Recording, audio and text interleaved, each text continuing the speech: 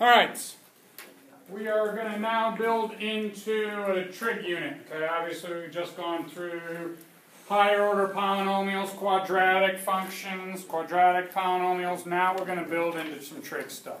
Okay, to get you, for many of you are going to move on to advanced math or whatever, we're going to obviously segue into that now with the last few weeks of the year.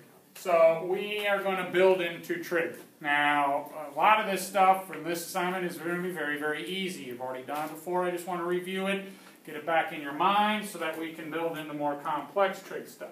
Now again, trigonometry deals with triangles, just like it sounds, trig, triangles, right? So we're going to be talking about the two main types of triangles, the right triangles and the non-right triangles. We're going to really focus on these next few days on right triangles. And we'll build into the non-right triangles after that. Now, there's some properties of these right triangles that we need to understand and fully know how to use. Okay, a couple concepts, a couple principles about right triangles. One of them is a way of proving that a triangle is a right triangle, and that is through the use of the Pythagorean Theorem. Do we remember the Pythagorean Theorem? Have we dealt with it before? I'm sure you've dealt with it back in middle school. It's been a while, but you've dealt with it before. And what does Pythagorean Theorem say about right triangles? If it is a right triangle, then what? Okay, so you've got this a squared plus b squared is equal to what? C squared. But what does this really mean? What does that mean, a squared plus b squared? What is a? A is a side, but what specifically, what is it? Because if we look at a right triangle, we got two legs and we got a hypotenuse. And always the hypotenuse is opposite of the right angle, right? So A is what in this case? A leg. B is what in this case? And C is what? So we're basically taking the leg squared plus the other leg squared is equal to the hypotenuse squared, correct? That is what Pythagorean Theorem says. Now, when dealing with right triangles, we can use this to prove it. Or when dealing with a triangle and trying to prove, like in 1 through 4, if they are right triangles, we can use this to help prove that. So we take a look at number 1 right now. And we're going to cruise through this. Okay. We have this right here, something to that effect right there. Now, we need to see if this is in fact a right triangle or not. Now, we're obviously going to use Pythagorean Theorem and a squared plus b squared is equal to c squared to do that. But, how do we know which one's a, which one's b, and which one's c? How do we know? First of all, it doesn't really matter between a and b, right? We know those are the two legs. What are the two legs in this case? What is the hypotenuse? Okay, the hypotenuse is always going to be the what? The longest or the largest of the three sides, correct? So that means that if this is a right triangle, then 6 squared plus 8 squared will equal 9 squared. And we need to see if this is true or false. And all you're doing in 1 through 4 is determining if these are in fact right triangles or not. That's it. Not very difficult stuff. This assignment will not be difficult at all. But we are introducing the basics of trig right now. And then we're going to get through this fairly quickly and get to the next stuff at a rapid pace. So 6 squared is, 8 squared is, and 9 squared is, 36 plus 64 is 100 equal to 81? No. So that means what? This is not a right triangle, correct? Really easy. Yeah. Take a look at number 3. We'll cruise through this here. It'll take me long and all to get through this. I just want to, again, rehash this, make sure that you remember how to do this. Remember how to use this principle, these couple principles. Now, we want to prove that this is a right triangle. Now, when dealing with decimals, to get common answers and everybody get the same, I want you to always round to 3 if possible. If it's not possible, you only get 2 or 1, then keep it at that. But if it's over 3, I want you to reduce to 3 so that we all get consistent answers. Okay? So, is this a right triangle or not? How am I going to do it? What are my legs here? Square the legs. Square the legs. That's a leg and this is a leg. This is the larger side, so that's the hypotenuse, right? Yes. So we have 7.2 squared plus 2.1 squared. If it is a right triangle, will equal 7.5 squared, and that's the goal. To figure out if this is a right triangle or not. So what is 7.2 squared here? 51.84. 51.84. And what is 2.1 squared? 4.41. And what is 7.5 squared? 56.25. And then we add these together, and what do we get? 56.25. Exactly. So is this a right triangle? Yes. That would mean that the right triangle would be right there. The 90-degree would be right there, right? Now we're not talking about whether it's a 30, 60, 90 or 45, 45, 90 triangle quite yet. We will get into that. We will get into the unit square and get deep into trigonometry, or deeper into trigonometry. That's what we're going to do the rest of this year. So then yes, you would write yes. This is a right triangle. Now, let's take a look at number 5 now. What do you notice about number 5? What is it asking in these problems right now, in this section here? Find the missing side, or find the x. Solve the x, not find the x and point to it, but solve for x. You know what I'm talking about? Okay, so on number 5, we need to figure out what x is. Now, I am giving you the fact that this is a right triangle. Yeah. By putting that little box there, and I need to determine what x is. Now, what are the legs and what is the hypotenuse here? What's the legs? 4 and 8. 4 and 8, and my hypotenuse is what? X. Always directly opposite of my 90-degree angle. So that means that, what do I get here? 4 squared. I'm going to use Pythagorean Theorem to solve for x. 4 squared. 4 squared plus 8 squared. is equal to? X Very squared. simple, nothing difficult here. 16 plus 64 is equal to x squared. 80 is equal to x squared. Now what do I do? X squared. Square root. Now here's where I want to be specific about what I expect for your answers. If all of your numbers here are nice numbers, whole numbers, right? When you take the square root, I want you to simplify that radical. I don't want a decimal. If they are all decimals, like there, I want decimals back. If they're all nice numbers, 4 and 8 are whole numbers, right? I'm good there, there's no decimals. I expect you to simplify this, which means you have to reduce that radical. And how do we go about doing that? How do we undo a square root? Perfect square, right? Are there any perfect squares that go into 80? 16. So it's the square root of 16 times what? The square root of 5. Multiply those out, you will get the square root of 80. Now what is the square root of 16? 4. So we have 4 square roots of 5 is equal to x, correct? And that can't be simplified any further, so my x is equal to 4 square roots of 5. Now, if they were decimals, I'd allow you to do decimals, but I want it to be exactly the same as everything else that is there.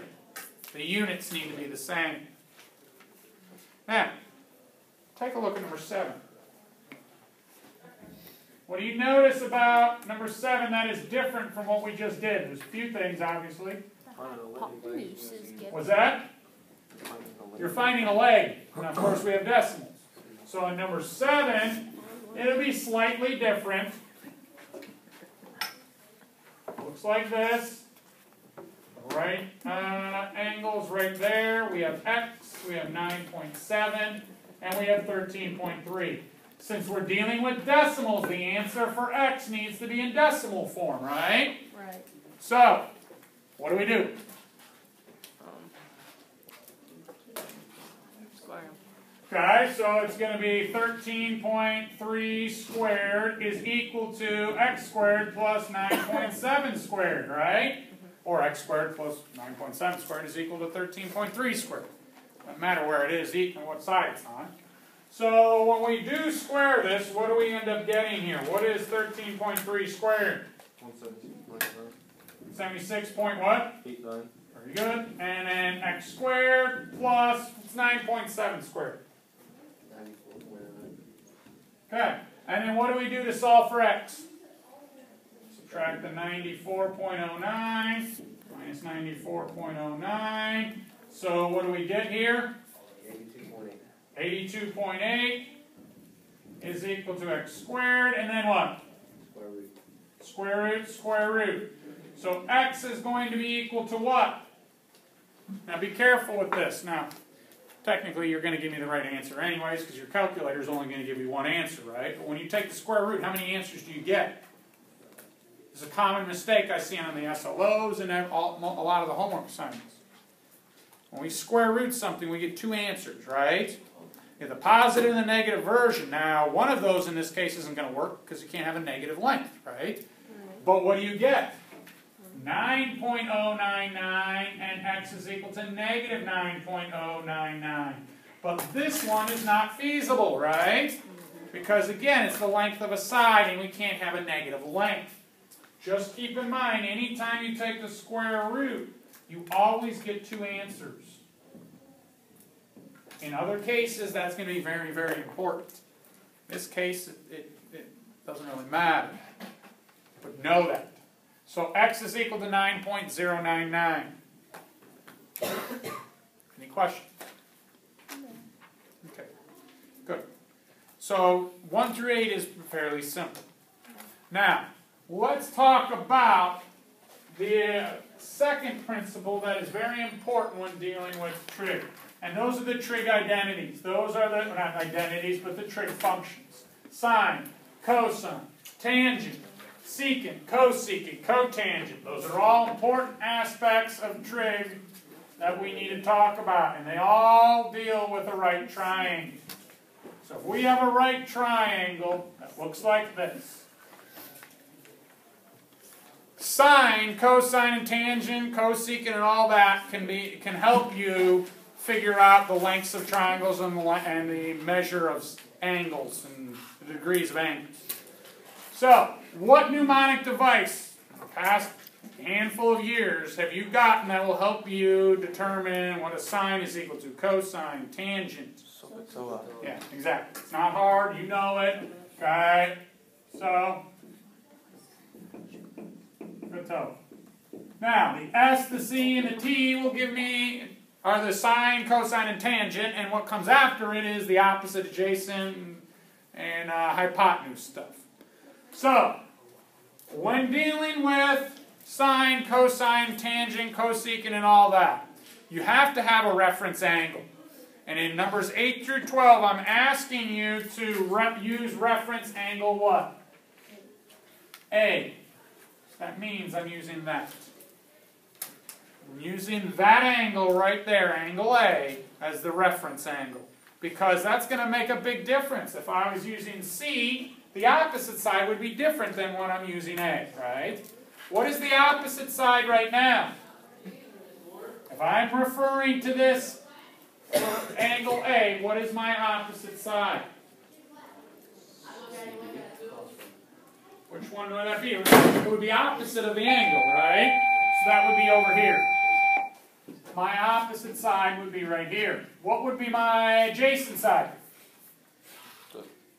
The bottom one that's attached to the angle, right? Adjacent. And then obviously the hypotenuse is always opposite of the right angle, correct? Now if we were using reference angle C, this would be opposite, this would be adjacent. So it depends on the angle you use.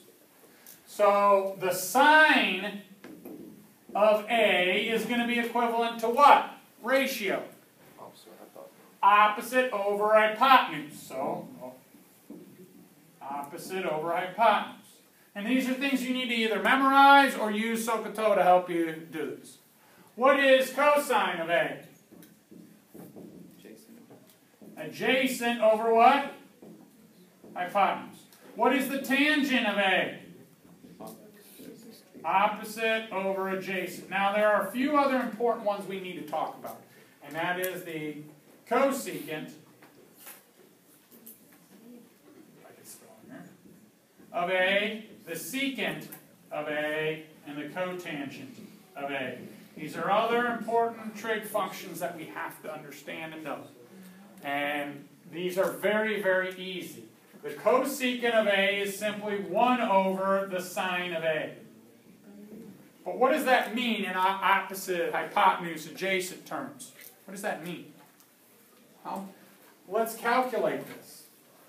We have 1 over sine, right? What is sine, though? Opposite, right?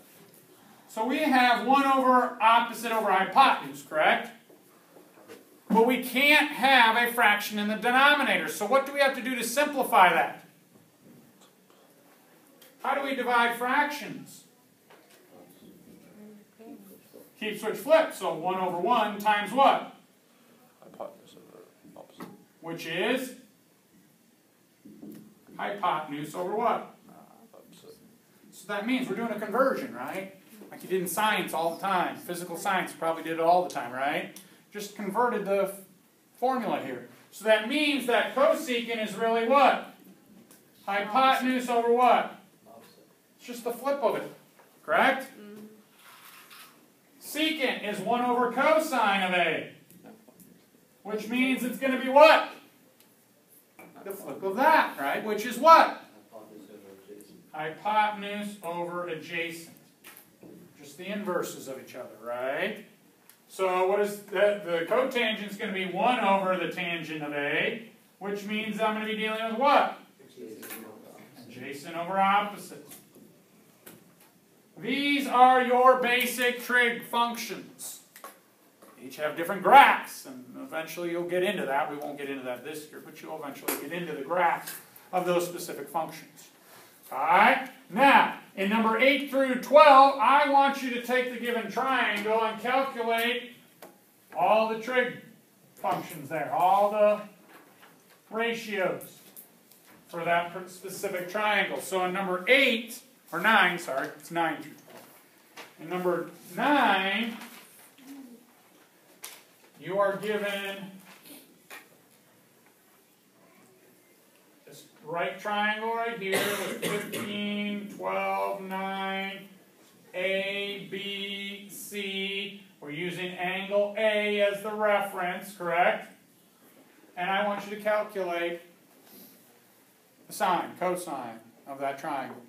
Cotangent, cosecant, secant. So what is my sine of A equivalent to? Opposite over what? Hypotenuse, so it's 9/15, which reduces to what?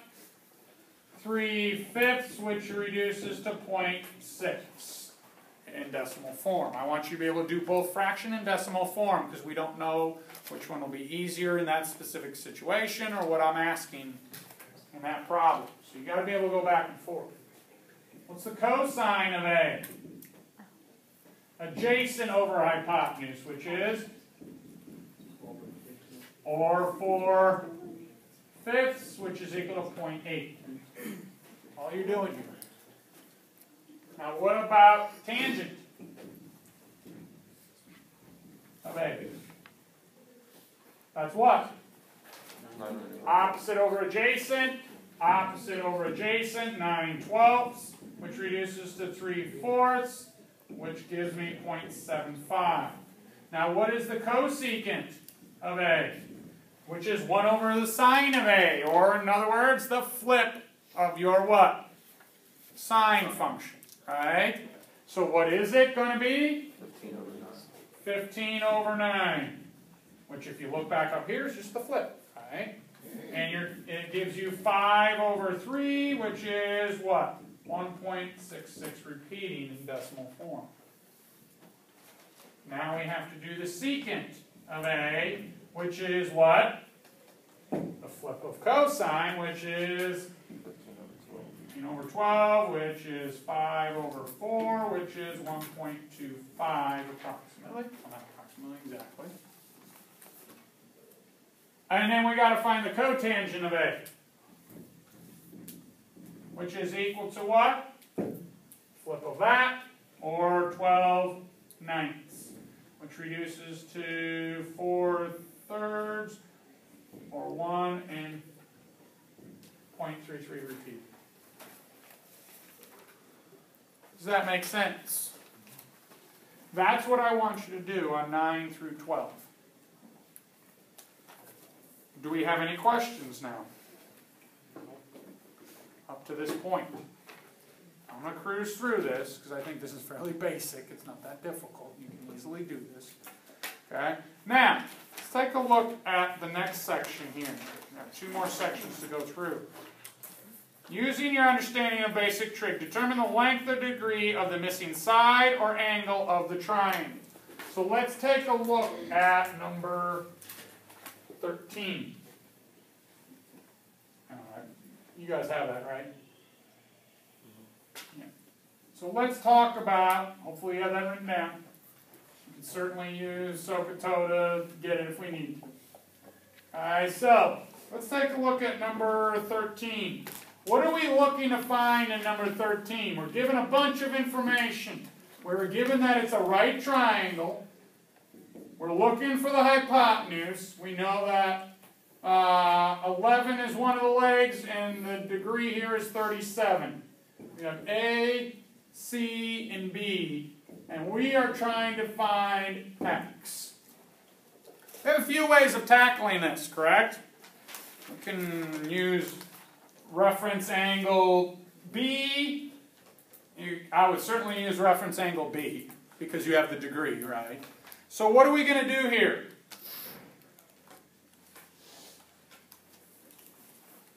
We have the degree 37, right? We know that that's 37, and we know that this is 90, which means this has to be what?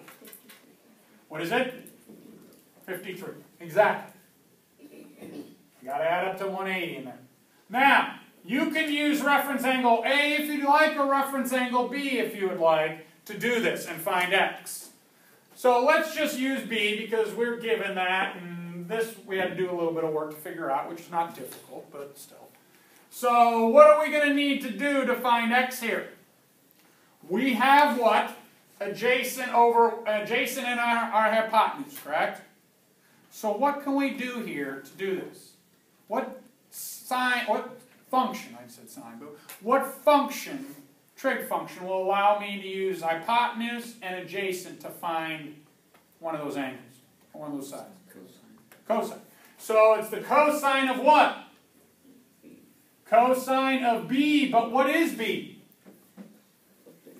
37 degrees. So it's the cosine of 37 is equal to what?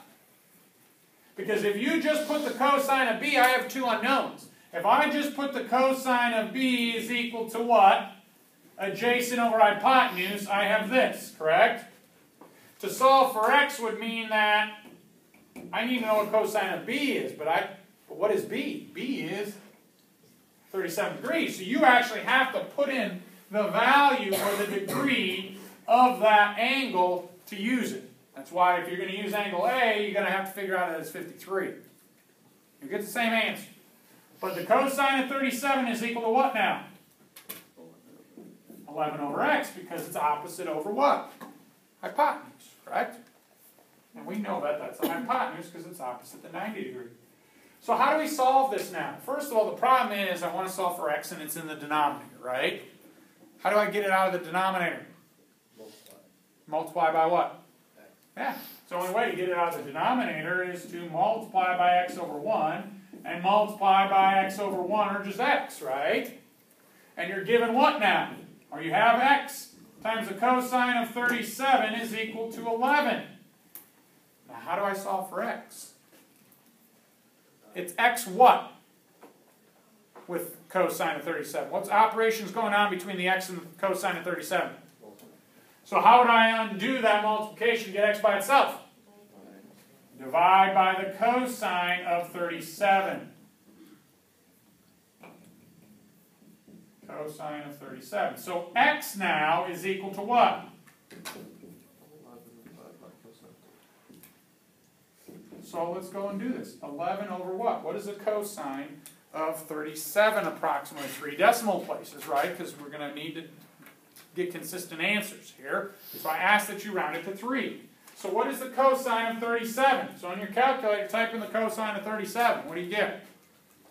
0.798. What is it? 0.7 what? 9. 7.799. Okay? Now, what is 11 divided by 0.799? And that's going to be the length of that hypotenuse.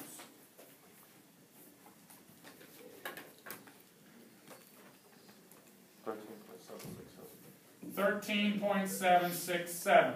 So that means that x is equal to 13.767. That is the length of that side. Now, how would I take, if I asked you to take this one step further and calculate this missing side here, could you do that? What would you do? Use the Pythagorean Theorem, right? 11 squared plus x squared is equal to 13.767 squared. And then you get your last side.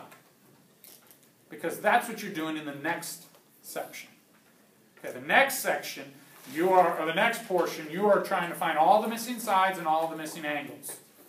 But, before we do that, let's take a look at number... Let's take a look, let's do number 17. Look real quick. Yeah, number 17. Let's take a look at number 17 now. Because in number 17, what are you looking for? What are you looking for in 17? An angle in number 17. That little circle, the squiggly through it, okay, that's theta. That's whenever you're dealing with degrees and unknown degrees, that's what you're going to be looking for, theta. It's not x or y, x and y and z are sides. When you're looking for theta, that's when you're looking for an angle. So let's take a look at number 17 and do number 17. Because in number 17, I want you to find that missing angle. The degree to that missing angle. It is a right triangle. I'm giving you that.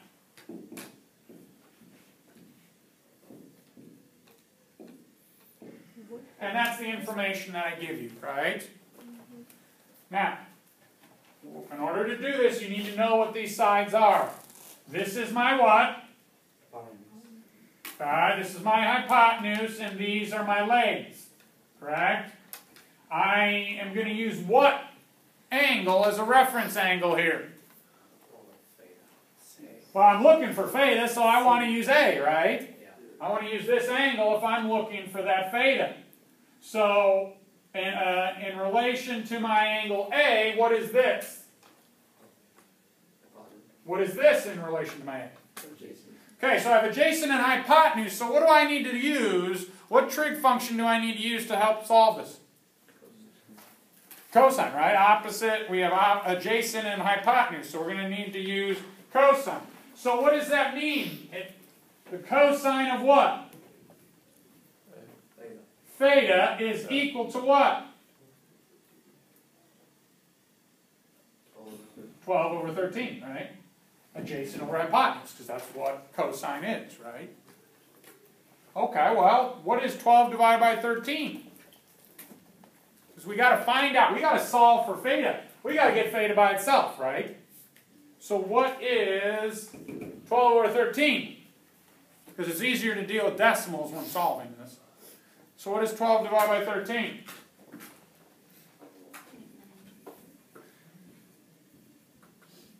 0.923, right? Okay, well, how do I get theta by itself? That means I'm going to have to split up the cosine and the theta, correct? Well, to do that, you're going to need to take the inverse cosine. So in other words, you're going to have to take this entire side right here and go cosine to the -1. That is the inverse. Because remember, when we did inverse functions, you'd have to put to the -1, right? Correct? So we want to go inverse cosine of this. We'll cancel this out. leaving what by itself here? The inverse cosine will get rid of the cosine portion, leaving theta by itself.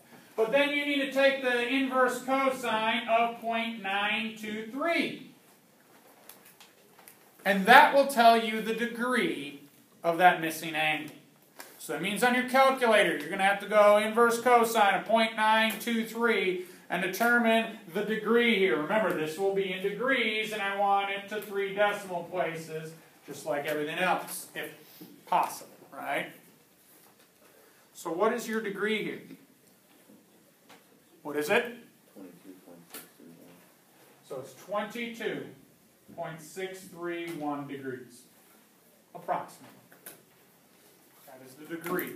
Now, we will be getting into application problems that deal with this exact thing. But we need to first be able to do these quite easily. And we'll get to the application. Does that make sense? So we've done one where you have to find a side, right? And we've done one where you have to find an angle. Now, let's do one where you have to find all the missing junk. Okay? So let's take a look at number... Just go right to 19. Because in 19, the last portion here, the last section here, I want you to find all the missing sides and all the missing angles of this. Now, some of them are not hard to find missing angles, right? Some of them are. Some of them I'm not even giving you if it is a right triangle or not. So you need to figure all that out based on the information that is given. So number 19, we have this one right here, which we know is a right triangle at 62 degrees, 22.6. We have C, A, and B. And that's all you're given, right? We need to find all the missing stuff. So how do we want to go about attacking this? First of all is, what's the first thing I can figure out here? I can figure out angle A, right? What is this right here?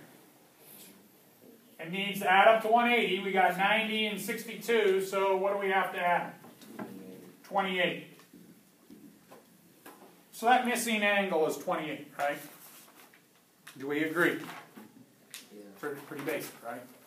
So now, how do we find a side? We need to find either the hypotenuse here, or we need to find that right there. And then after that, we can use Pythagorean Theorem to finish this off, right? Or you could do double trig functions to figure it out if you really want.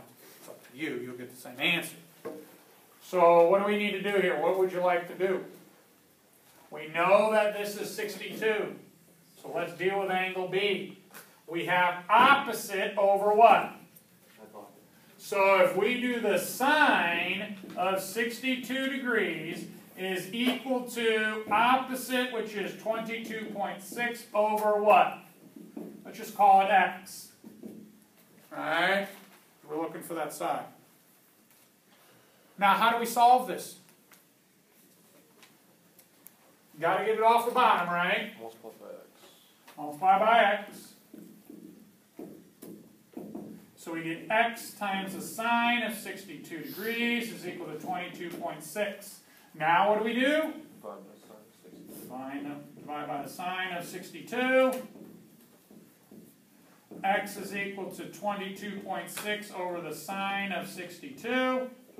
X is equal to, well, 22.6 divided by whatever the sine of 62 is, which is approximately 883. So x is going to be what? 22.6 divided by 0.883, which gives me what?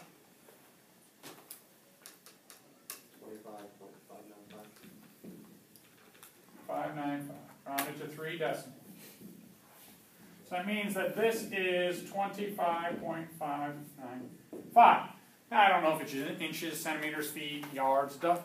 That will come with the application problem. As long as we can figure out the values for each side or the lengths, we'll be all right. Now, how would I figure out this last side? We'll call this one y. Well, we know that 2 legs squared, the sum of the 2 legs squared is equal to the hypotenuse squared, right? So that would mean that this is the hypotenuse. So we have y squared plus 22.6 squared is equal to 25.595 squared. Well, let's go through this now. What do we get here? What is 22.6 squared?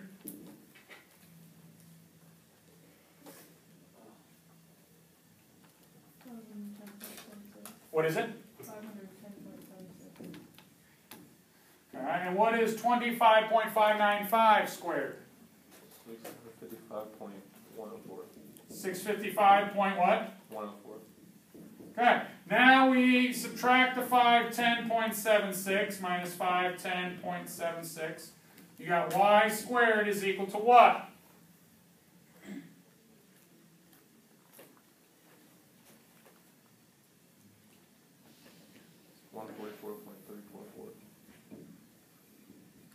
$144.344. Now what do? Now we know we're only going to get the positive version of it, but know that there is a negative version. Just not for this case. And what do we end up getting? 12.014. What is it? 12.014. Okay, so that means that y is equal to approximately 12.014.